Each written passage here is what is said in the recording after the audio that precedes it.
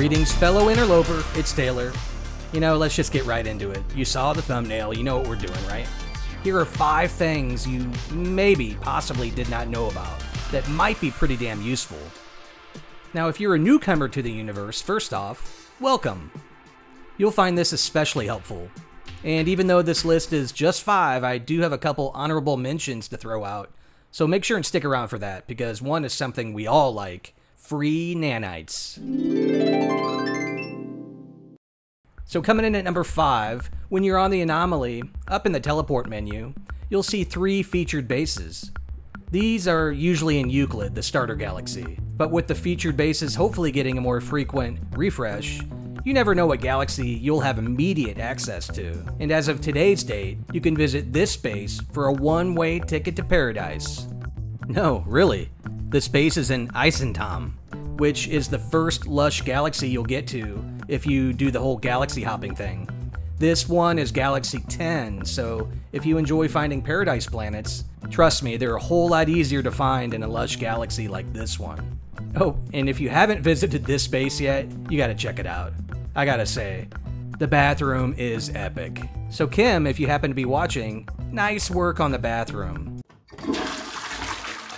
Number 4 may not seem like much, but when you're in the galaxy map and say you're testing your hyperdrive capabilities or just want to go as far away as possible, if you hold down the RB on Xbox or R2 on PlayStation, you'll zip around faster than a Jason Plays speedrun. Hey, if you have the amount of patience I have for these things, you'll really appreciate this one. Honestly, I'm pretty surprised at the amount of people that didn't know this even existed. Number 3, if you're shopping for a new solar ship, obviously one of the most important characteristics are the shape and the color of the solar sails. The frustrating part is that you get no preview of these sails unless you own it. Only then will they show up in the ship menu. So yeah, you need to buy it and just reload if it's not your thing. A tactic I like to use is to head to an outlaw system, because the solar ships have a very high spawn rate there. Now I hang out in my ship with the internal view selected. You'll have to wait a bit while the system ships load in, but after a while, you can cycle through every ship that's currently out in space with left or right on the D-pad. And there we go, an easy way to check out a ship's sail type and color without even leaving your ship. Now when I do find something that kind of interests me, I'll fly really close and then quick go into camera mode to see if the color and body style are something I'm after. This may not be any faster than the other way, but I think it's a little more fun myself. Alright, moving on to number 2. How many times have you used the build camera and tried to build outward, only to be met with the awesome white boundary limits? Well, here's one for you. Once you hit that limit, you can reset the camera by double-clicking in on the left thumbstick. So now you can see we've recentered the camera and can continue to build outward.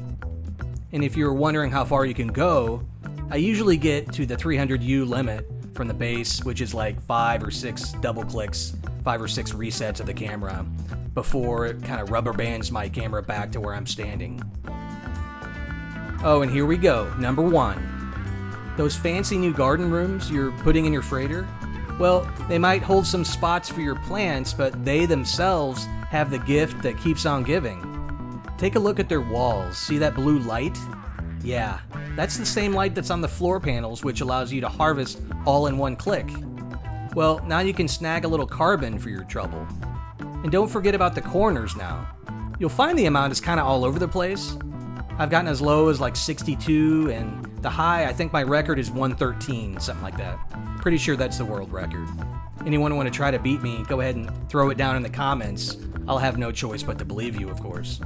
And as promised, here's a couple honorable mentions. This is an oldie but a goodie. But if you're new to the game, pretty much, well, everything's a goodie. Next time you're in a Viking system, don't pass up going into the room on the left. This is the one on the mission agent side. And you can score some free nanites. I know it's not a ton, but here's 40. So about 14, 15 trips to a space station and you have a free S-Class upgrade. Not too bad for a small detour in a place you're going to be at anyway. So this is the one I decided to include, for getting free nanites, because, well, I bet you do a fair amount of traveling by freighter. You have your scanner room at the ready, and you not only scan all the planets when you arrive in a system, but you upload those discoveries for some super easy nanites. You do that already, right? Right. The beauty of it is, if you've discovered a lot of planets and have not uploaded in quite some time, you're probably gonna have quite a few nanites once you do. You can upload a planet, one at a time if you feel like renaming anything, or you can just hit the upload all for the fastest and easiest method. Okay, so for the second honorable mention, now there's a reason this last one is an honorable mention, because it's not that big a deal, but if you've ever tried to see the color of a ship when you're in the outlaw station, you know it can be a challenge. Come on, guys. Is this a proper outlaw station or a fucking toaster oven? Sorry. This is easy as turning your flashlight on and voila, you can actually see the damn color. And that, my friends, is that. Thanks so much for watching. This is Taylor with Whiskey Barrel Gaming. Have an S-Class day, everybody.